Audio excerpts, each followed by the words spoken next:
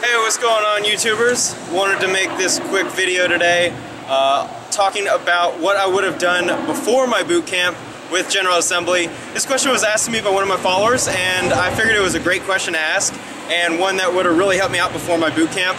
So I figured I'd answer it today for you. I have a few quick things that I'll mention. Since I believe this is such an important question to answer, I'm actually going to update it. If I find a few things that would have benefited me in my course, I'll update this video later. So first, one really important thing would be HTTP protocol. This is just getting familiar with GET and POST requests, as well as delete. We don't really use put too much, but the whole idea of HTTP protocol was really new to me, and maybe simply just getting a general idea of what it is and touching on it a little bit should actually provide a little more insight and will hopefully help you when you do cover it in the boot camp. The reason why this is important is because since you're making full stack web applications, you'll need the front end to be able to talk to the back end. And by doing this, you'll be using HTTP protocol. So if it's something you're not familiar with, it may seem really difficult at first. So this actually moves on to my next point of the action of a client, which is your web page talking to a server with a database. So since I had no prior experience with programming or computer technology or anything, I'm mentioning this to you if you are in the similar shoes. This is something that's really, really important, and just getting familiar with client, server, using a database, and the kind of layout that you typically see with arrows pointing from client to database, or excuse me, from client to server to the database.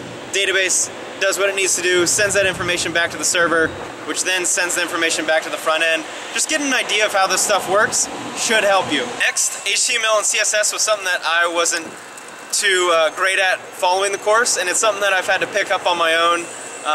Since I had a month before the boot camp to actually learn it, I should have spent the time learning it then.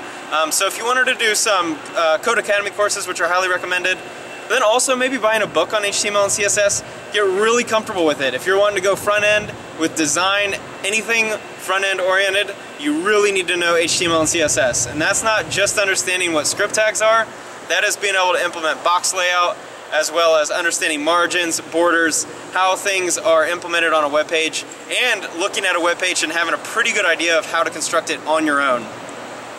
For CSS, this is knowing more than just color red, background color blue. This is understanding how to grab specific elements, which elements are more important, how to grab certain elements within a list, some more complex stuff. So these two languages are pretty important, as I just said, but they're also relatively easy to learn. They're much easier than JavaScript since it's very not logic based. So essentially you'll be able to teach yourself after the course. The reason why I mention it now is because if you do have a little bit of time, I believe that you can spend the time necessary to learn it before the boot camp and come in even more prepared.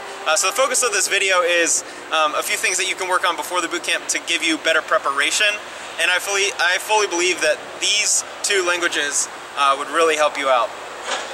Again, you don't have to become a master at this, just enough to be able to implement your own layout in your own HTML and CSS and understanding it much better than say you would have if you not looked at it, then I think you'd be much better off. I know I touched on it a little bit earlier in the video, but go to a very simple website. It could be Google, probably a little more advanced than Google, maybe Facebook if you want to challenge, but try to implement their HTML and CSS.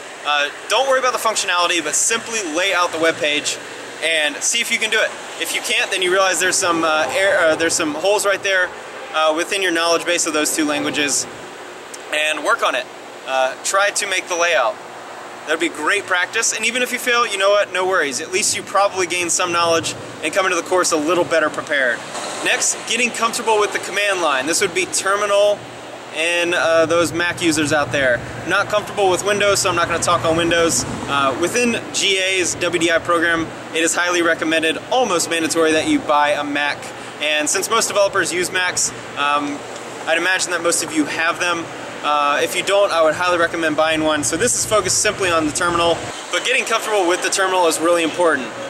You don't need to know the ins and outs of it, just understanding, listing out the documents, being able to navigate through your folders and your document structures. This will be really important.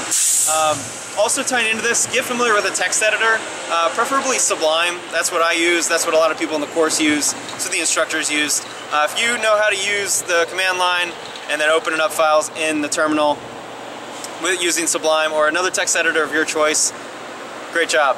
That's something that I was completely unfamiliar with. It only took a few hours in the course, but again, becoming more comfortable with it, more familiar with it, will give you just a little bit of an edge in the course to be able to focus on other things. Lastly, this is a way more advanced subject, but getting comfortable with data structures and algorithms. This is where the computer science degrees come in handy, and this is where they excel at, and something that myself, as well as a few others in the course, may have struggled a little bit since we don't have that background in computer science. We touched on binary trees, linked lists, and a few others that I can't remember off the top of my head. But if you can get comfortable understanding the way they work, and maybe even implementing them if you can, you will be head and shoulders above your classmates. This is very difficult stuff, so only do this if you have a lot of time and if you're comfortable with it. But I believe that if you can get an idea of implementing some data structures and just getting comfortable with seeing them, seeing how people answer them. Quick side note, if you're not comfortable with them and you want to look up how people answer them, strictly looking at the answer, completely alright. You don't have to know how to do it. But just get an idea of how data structures work, how linked lists work, binary trees, how to navigate through them would be a great step up. I hope this video helped. If you have any questions or comments, feel free to leave them, or feel free to subscribe if you want to follow my journey to become a web developer. Again, this video is to give you an idea of a few things that you can possibly work on before the boot camp if you have some spare time and if you feel like you have done Code Academy and want some extra things to work on. Again, hope this helped, and I'll be hopefully making some videos in the future touching on the same subject. But talk to you later.